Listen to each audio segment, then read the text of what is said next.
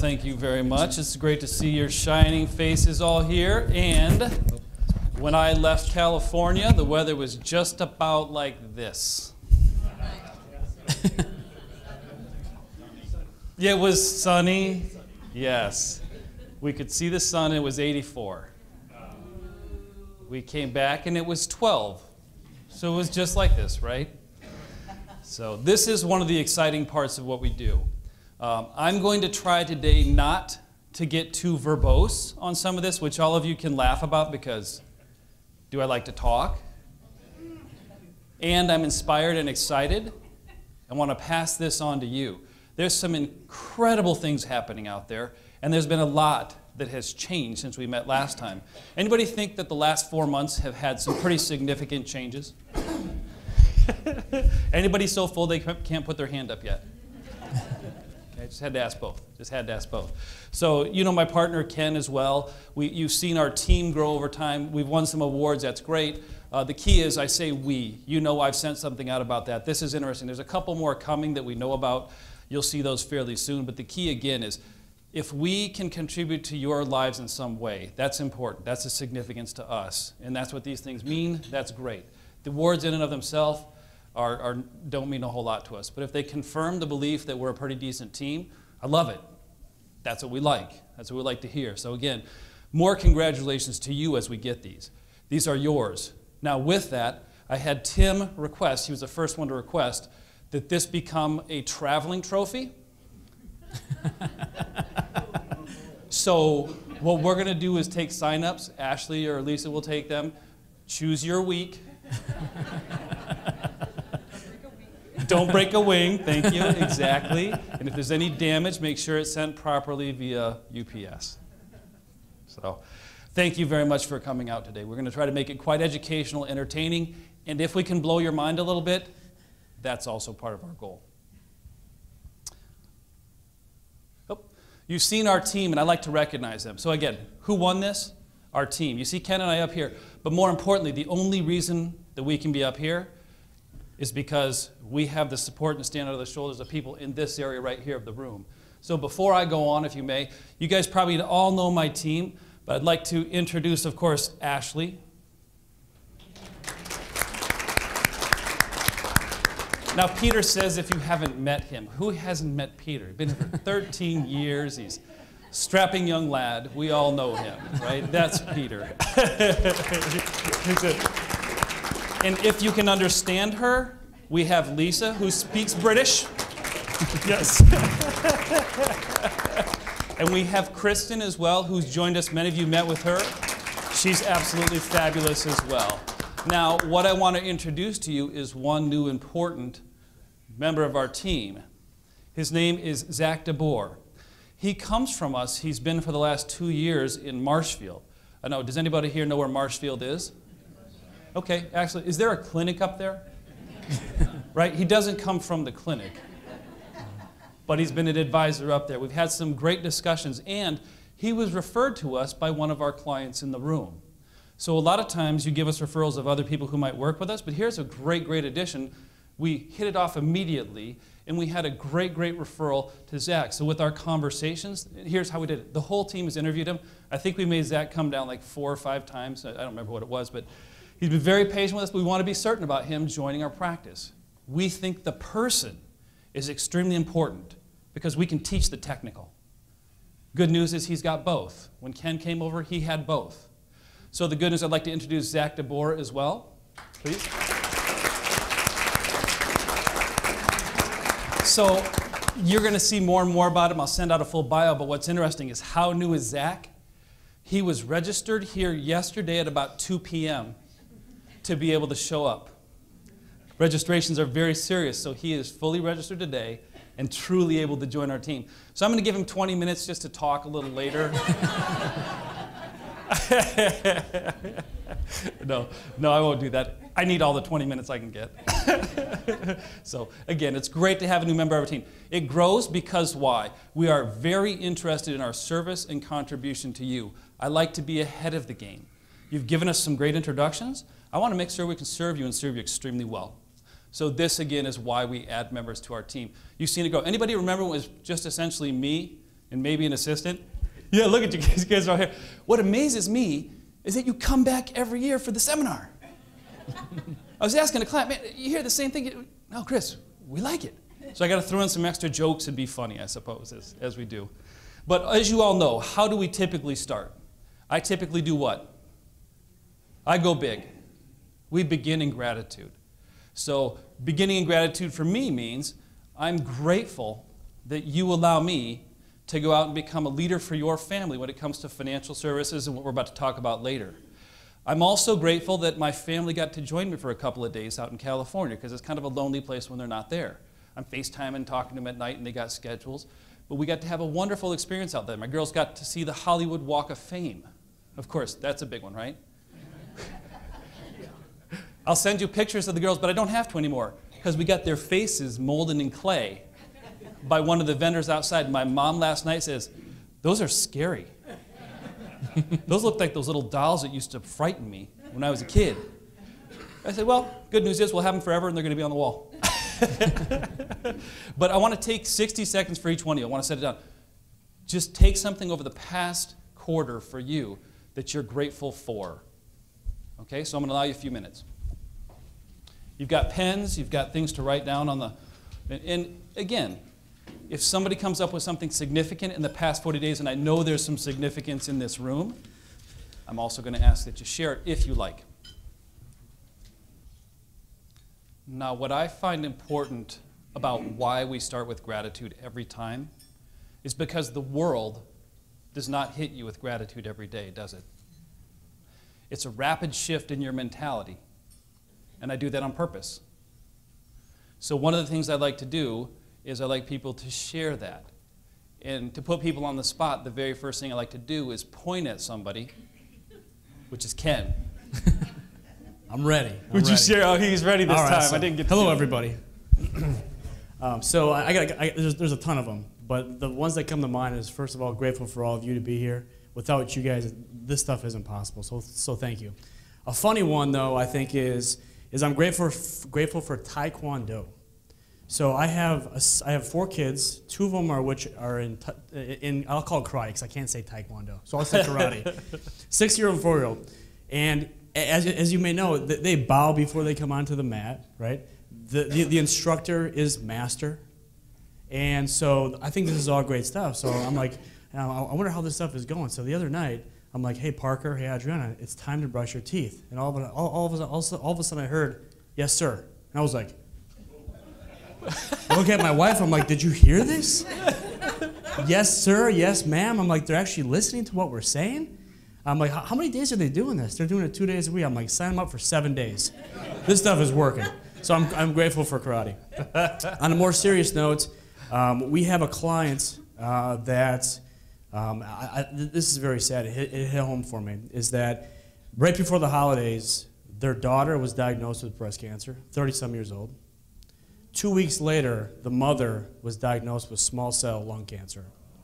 So this family is completely upside down right now. I believe in miracles. You know where they come from. So if everyone can say a little prayer on your own time, not right now, but maybe before bed tonight or during dinner, say a prayer for this family because they need it. So I just want to leave you with that. Thank you. You bet. Does anyone from the audience have something they're grateful for they'd like to share? I'm going to point Keith. Please.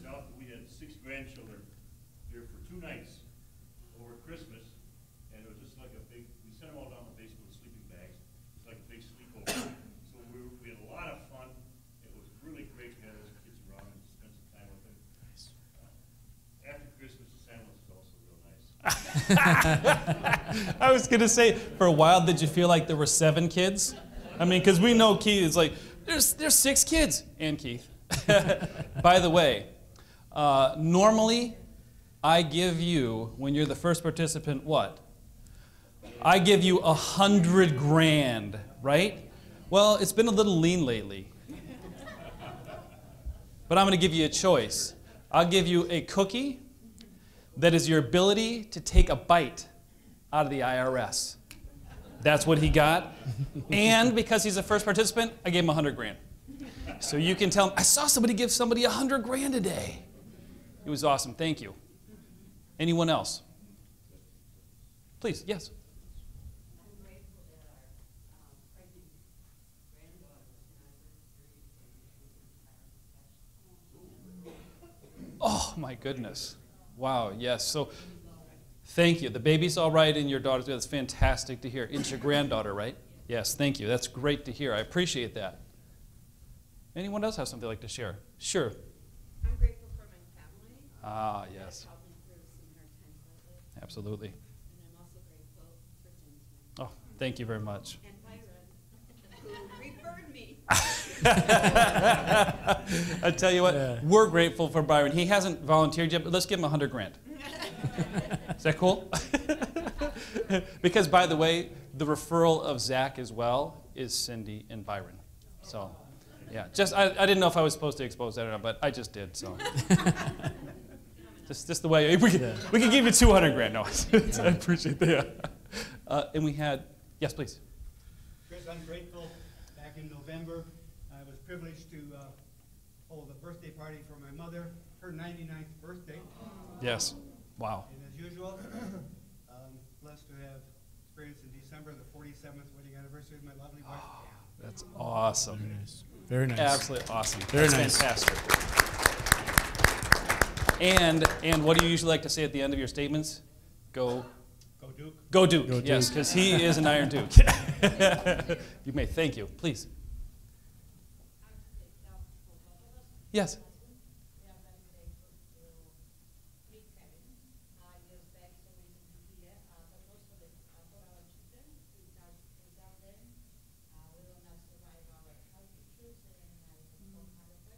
Wow. Awesome.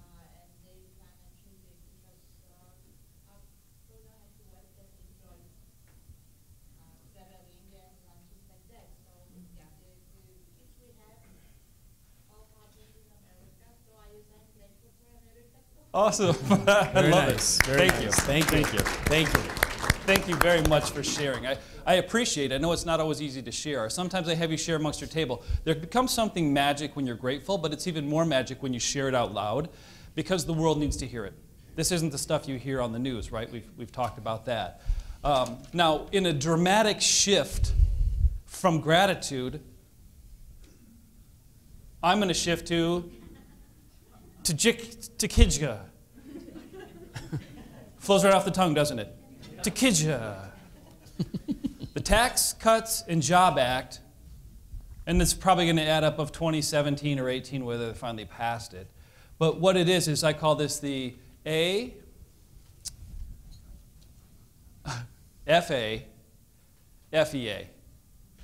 Accountant and Financial Advisor Full Employment Act.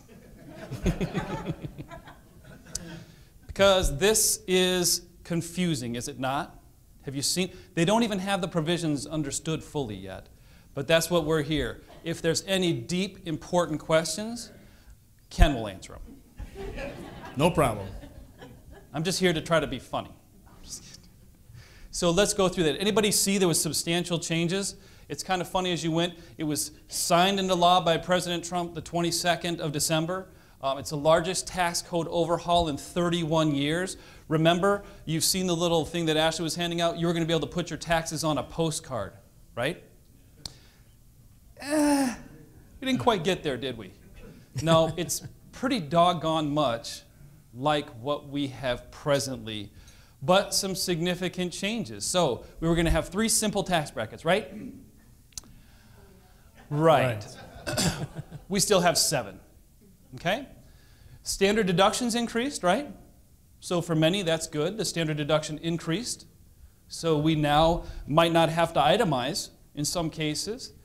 There's a SALT tax, and that's state and local income tax, though. There's now a limitation. And states that are not happy about that are what states?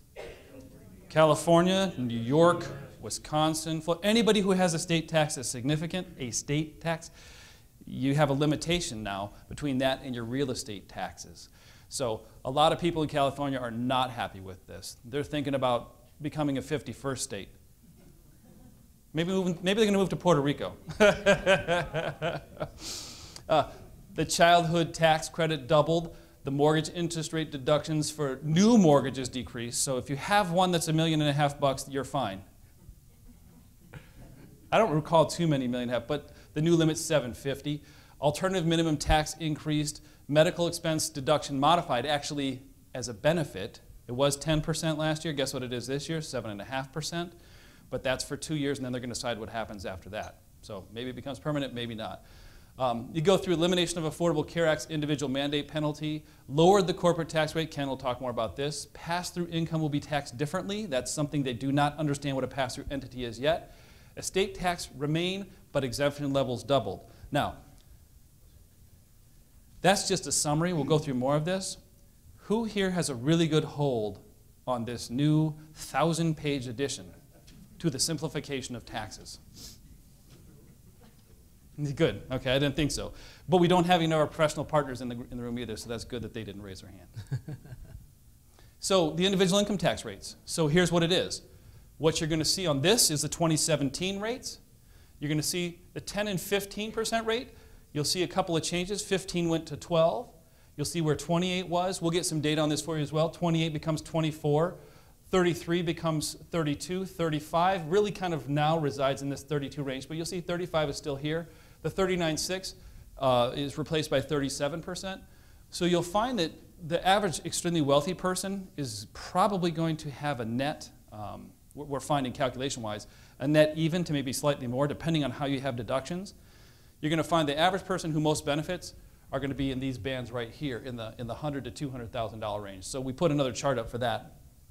Looking at these, you're going to find that the 10 and 12, this makes it more poignant. You see how this changed? It's a 3% deduction. So they're trying to give you more savings when it comes to rates and less overall deductions you have to take. That's how they tried to simplify it once they had to wrangle it. The true simplification of this is going to be if there's one party in rule and they dictate it. That's about the only way for people to agree, right? So it's give and take. Absolutely. The next piece here is what Chris mentioned before, is the standard deduction. So what we've seen here is basically a double standard deduction. So a married couple filing jointly, last year it was $12,700 for the deduction, if you will. Now, if in 2018, now we're seeing that to be $24,000. So that's going to affect some of you in the room, which is a good thing. What comes to mind when I see this right away is we always try to find planning opportunities for you. So think about this. If you were itemizing and we were at, say, $12,000, $13,000, $14,000, $15,000 of deductions, now we have a little room for $24,000, right? So there's some opportunity there. So that's something Chris and I will talk to you about at our review meetings, is something probably called Roth conversions. We've talked about it for a long time.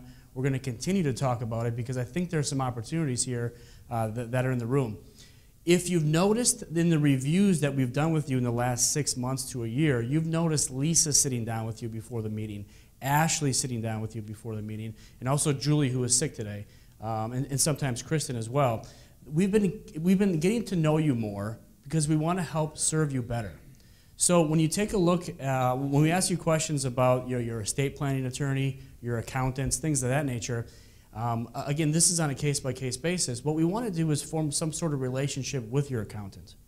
Not that we need to talk to him or her all the time, but we need to keep the lines of communication open. So when we get to the year end and we do some tax planning for you, most accountants aren't proactive and say, hey, by the way, do you want to do a Roth conversion?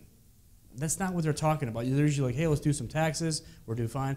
But it's up to us to identify these opportunities with you so we can partner with your team, accountants, and also the estate planning attorneys, to optimize opportunities in your wealth. Make sense? Very good. It does.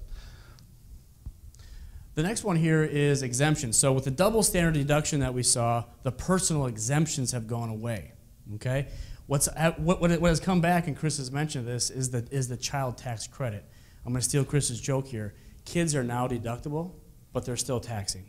By the way, that was my joke, but Ken has more kids, so I gave it to him. Yeah, absolutely.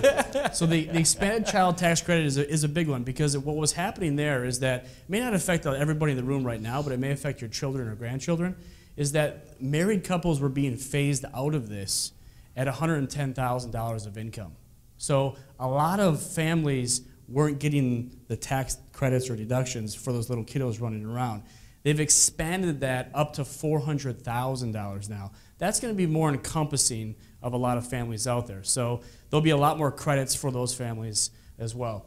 Another piece that we're seeing as far as the kids go are the 529 plans. So this is for you if you're contributing to a grandchild's 529, which is a college savings plan, or your children are doing this for your grandkids. What we're seeing there is that they've expanded the rules, if you will, and the ability to use those monies. So before it was strictly for higher education. Now they've expanded this to pay for primary and secondary tuitions, if you will, up to $10,000. So that's going to provide some opportunities because private schooling seems to be kind of a buzzword now. It always has been, but it seems to be on the forefront of a lot of parents' minds today. So just wanted to bring that to your attention as well. State and local tax deduction. So this was basically deducting your Wisconsin income tax that you pay as your income.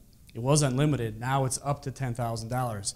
It's actually pretty quick to get to $10,000 if you think about it. So a couple making $100,000, and say we're in a 5 or 6% state tax bracket, that's $6,000 right there. And if we have property taxes as well, you know, say $4,000 to $5,000, $6,000, we're already there. So it doesn't take that much to get this up to $10,000 mark, but it's something to pay attention to. Next one is mortgage. Chris mentioned this one as well, the interest deduction. So previously, if you had a mortgage of $1 million or lower, you were able to itemize and deduct this as well. Now they moved it to $750. One thing to be careful with here is that this is for acquisition. They're very clear on this one. This was about acquisition of property or improvement of those properties. So we've seen some of Americans do this, is where they have equity in their home, but then they create a new 30-year mortgage for themselves, take some of that money out to do whatever they want to do with it. That part of the loan is not deductible because it's not for acquisition of home or making the home substantially better. So just to be careful. Now, how they're going to track that, I have no idea. But that's an interesting one there. So It is. Absolutely is. Corporate tax rates. So previously, 2017, you can see the red bar over there is the United States of America, and this is some of the rest of the countries, Ireland, Canada, Germany, Sweden, Japan. We were on the higher side of things. I think we all know that. What this was really showing you is that now we went from 35% for a top rate on corporate taxes down to 21%. That's changing. That's going to change something. What exactly it changes, we're about to see. But we've seen Apple, for example, talk about how they're going to bring $260-some billion back from overseas that they have over there that they made money on back to the United States of America. That's a big deal. They've committed to create 20,000 more jobs. That's a lot of jobs for people. We're seeing bonuses. I think the going rate that I've seen, Home Depot, Boeing, AT&T, Apple, they're going to give about $1,000 for a bonus to most of their employees, if not all of them. Now people are like, well, $1,000, what is that going to do? Well, if I tell you that the average 401k balance that's out there is $53,000, my guess is that they're going to spend it. That's my guess. I could be wrong, but most people are not going to save that money. I think they're going to do their part and be patriotic and contribute to the economy. So they're going to buy TVs and stuff like that. So Ken's talking about taxes and kids, right? So you know what? It reminds me of a story. There's a young boy and he wanted $100, just a little kid. So he decided, you know what? I'm going to write a letter to the Lord. I'm going to ask for $100. So he wrote a letter to the Lord. He sent it out. Somebody at the post office caught it. Said, that's kind of interesting. He sent it to the president. President gets it and go, well, that's kind of cute. I'll give him $5. I mean, that's a lot of money to a little 8-year-old. I'll send it back. Little boy gets it. Starts his prayer, goes, Lord, thank you for the money you sent me, but the trouble is you sent it through the White House. And they taxed me 95%. So if you want to look at an opportunity for taxes, it's perspective, right? I told you about my junior achievement joke, and that exemplifies it. So you all know about this. I speak about behavioral finance all the time. I'm going to leave that kind of light this time. There's a ton of behavior we're watching now. Now the behavior to be aware of is the Me Too. Okay? The S&P's up 21, or technology, or Bitcoin, and we'll talk about that in a bit. So it's the Me Too. Why am I not getting that? Those are the questions Ken and I are beginning to get now. So behavioral finance is still very important. We're going to go through it in some of your individual meetings. It is an underlying current for everything that we do. And it creates your mindset. Your mindset really is about the people in your life, the home and workplace environment that you have, and the news you watch. Does anybody know anybody who's a little bit negative all the time?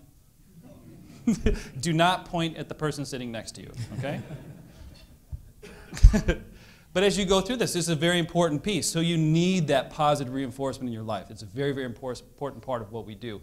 So the influences that we try to give you is the positive side of the equation, because what you're bombarded with is constantly negative news and focusing on the extremes, right? And Ken came up with another one. He won't tell you exactly what it is, but go ahead. It was CBS, constant bull, and we'll leave it at that. Shows, constant bull shows, okay? So be careful of the media. There's some good ones in there as well. Actually, I'm going to tell you something. So since I went to California, I woke up Sunday morning at about 4 a.m. there. Because when you're there, it's 2 time zones, and you're like waking up, well, I guess it's time to get up. Has anybody watched Sunday Morning? Used to be with Charles Kuralt. Yeah. Still, I'm going to recommend. I don't recommend you watch TV. I'm going to break from that right now. If you watch Sunday Morning, I will approve of that show. As a kid, I'm 6 and 7 years old. You'd usually watch what? Cartoons, right? I used to watch that every stinking morning, and I couldn't figure out why. I just loved it. It's all positive news. Really cool. So if you want to DVR it in today's terms, you can digital video record it, watch it some other time. It's on Sunday mornings before Meet the Press, because as soon as Meet the Press came on, Paul Ryan answered 15 questions exactly the same way, 15 different, and I turned it off immediately. These guys are just trying to beat each other up, so I turned that off quick. Anybody here hear about the market? Has it been good? It's not what you're here for, is it? Because we don't really need to cover that if it's been so good. So we'll give you a quick market update. But the most important thing, and I came up with this very quick after a lot of experience, pre one of the market corrections we had, this just flowed right out. It took about 45 seconds for me, but market corrections are swift and visceral. They come without warning. Their length of stay is unknown. They're not pleasant when they're around. They leave scars on those who react poorly. They're temporary, yet necessary. They're vital to long-term market health, and they're the essential part of health to a long-term bull market. Why are those important? I know the first 5 bullet points you could have said, that's relatives. When family comes and stays, they are like this. But I've had people say that before. Are you sure that's market corrections, Chris? Because I'm going to steal that. But it is. It's a very important part, I think, in the overall picture. And this is something that Ken, go ahead. So this is something that Ken and I put together here. Because the question we're getting right now constantly is Bitcoin, market correction, and tax law. Those are the 3 things bombarding us now. But here's the good news. You guys aren't bombarding us with, we try to get this out to you once we have some answers for it. And I think that's been important. But we know these will happen. Who here thinks there'll be a correction at some point in the next 5 years? Every hand should go up unless you're asleep. Okay, there's 2 or 3 people asleep, but we're doing pretty good. There's going to be, right? We study this. We want to make this so understood that when you know it hits here, your friends are freaking out, and you're like, oh, that's just normal. It just happens. We get it. Okay, so that's the constant, 20% downturn that you might experience. Every several years, you're going to find 3 years to 5 years, you're going to have that. Every day now, you're finding a potential for 2% up or downturn. Remember, as the numbers get bigger, it feels like more. The market's up 200 points. What does that mean today? It's not even a percent, is it? Remember 200 points back in the 80s? Like, oh my God, the world's ending. So there's also some framing reference issues there. This is a good one. This is a very good one. So we keep having this. Chris, this thing's been going for a long time without a 10% correction, hasn't it? Actually, it has. 636 days. People think that's an all-time record, except for the other 12 that are in front of it. The longest period of time, from 1990 to 1997. We had 7 years, 2,553 days without a 10% correction or more. You can have melt-ups in the market, not just melt-downs. Okay, so a lot of what's been occurring is there's some confidence. There's some confidence around the world in everything at the same time.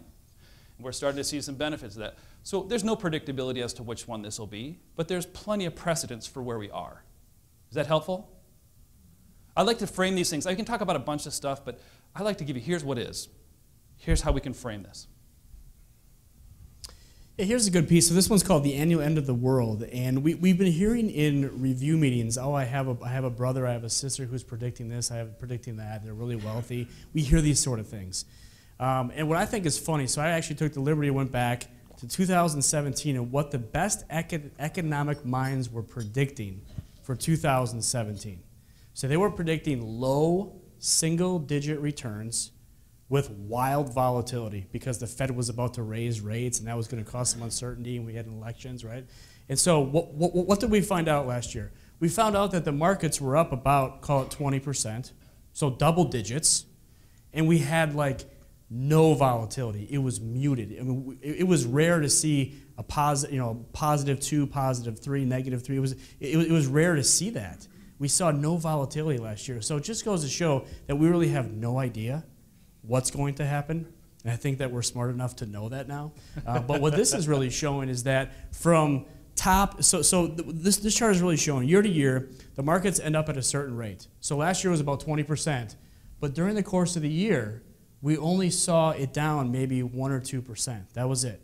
That's not volatility. That's not huge ups and downs. That's a pretty nice, easy 2017 ride. That's like going down, well, it's like going down the hill sledding, but up the hill. Is that, sorry, that doesn't if you could sled uphill as fast as downhill, I was like, that's not going to make sense. So, so if we go to the next slide, so that's the annual end of the world. What are we seeing as far as returns go for 2017 year to date? Here we go. So the red line, the one that's on the bottom, those are bonds. Bonds are actually negative. And so one of the things that our team is doing right now is we're evaluating strategies to say, look, if we need safety in the portfolio and we want to mute out some of the volatility, that's why we diversify. Right. What are some of those opportunities looking like right now? So that's what we're doing when we're not meeting with you. We're actually evaluating 3 or 4 different options right now to say, okay, how can we optimize this for you? And how can we get a rate of return with our quote-unquote safer money in our portfolio? That's what we're doing right now. Yeah, we had a 2 to 3 hour meeting yesterday with somebody just about this, probably the 3rd or 4th meeting. We vet something for 2 or 3 or 4 years a lot of times before we introduce it to the portfolio. Because remember, we're looking for timeless, not today. Exactly. We want it to be a timeless idea. Exactly. You can see, so the S&P 500 up 20%. International markets, so Nestle Corporation, Siemens, Novartis, these are the companies that fall into that space, up about 21% last year. Emerging markets. You've had emerging markets in your portfolio for a while now, and you're probably wondering, why do we own these things? When are they going to do something for us? Well, last year, they did everything for us. They're up about 30%. So these are countries like Indonesia, India, China, not necessarily China, but like Brazil, Russia.